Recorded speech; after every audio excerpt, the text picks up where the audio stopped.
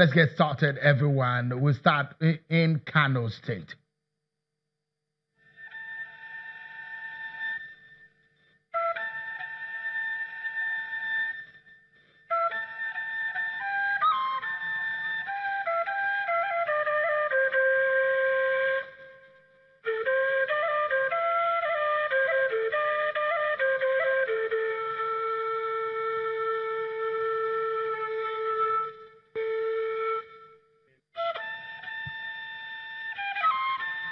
Perhaps by now familiar with those images you see there on your screen. They say about 3 of them have emerged. Some of those, if you watch carefully, depicts an alleged involvement of the Kano State Governor, Abdullahi Ganduje, in an exchange of money for contract scenarios published by the Daily Nigerian news outlet. The House of Assembly in Kano State has set up a committee to investigate this matter.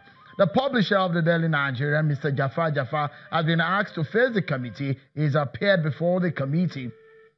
The Kano State Governor, Abdullahi Ganduje, today did not appear before the committee, but was represented by his Commissioner for Information, Muhammad Garba. And in his presentation, the governor denied allegation of corruption published against him by an online newspaper, Daily Nigerian.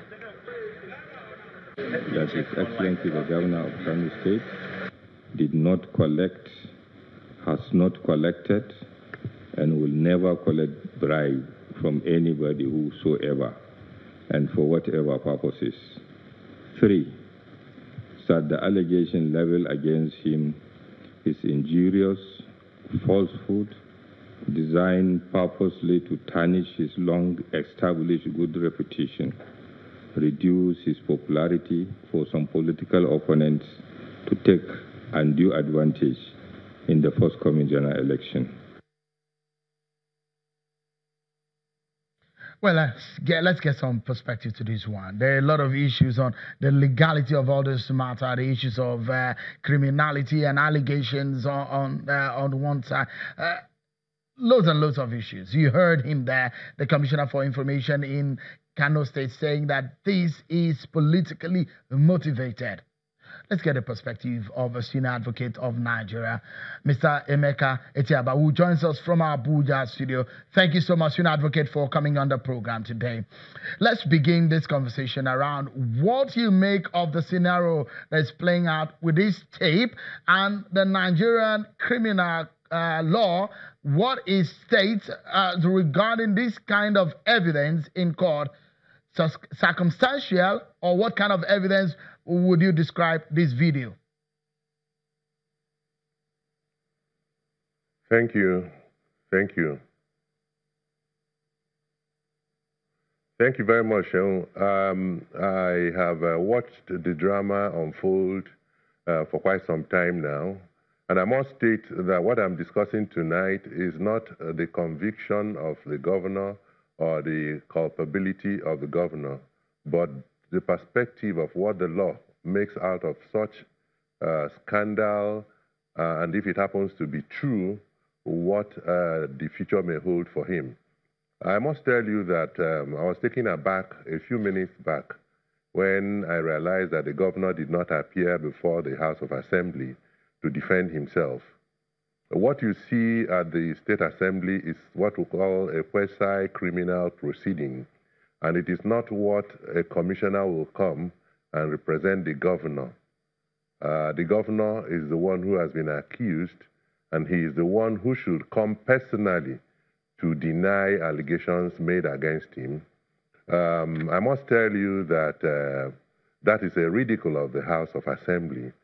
Assuming the House of Assembly wanted to probe further or cross-examine the governor that was invited, it can't be the commissioner that will be cross-examined, because all he says is that he was told. It's a hearsay evidence which does not hold water in law.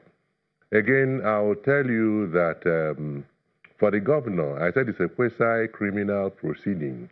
It is actually not a criminal one, and for him to be found liable enough for disciplinary action to be taken against him, I can assure you that it does not take any proof of conviction or proof beyond reasonable doubt.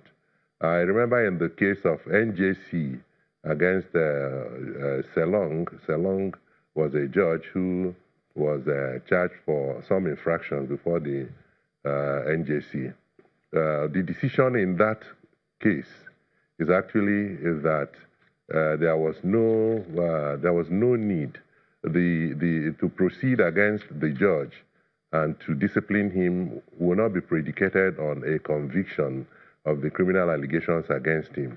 So what we're seeing today, does not entail that the governor must be convicted before disciplinary actions can be taken against him.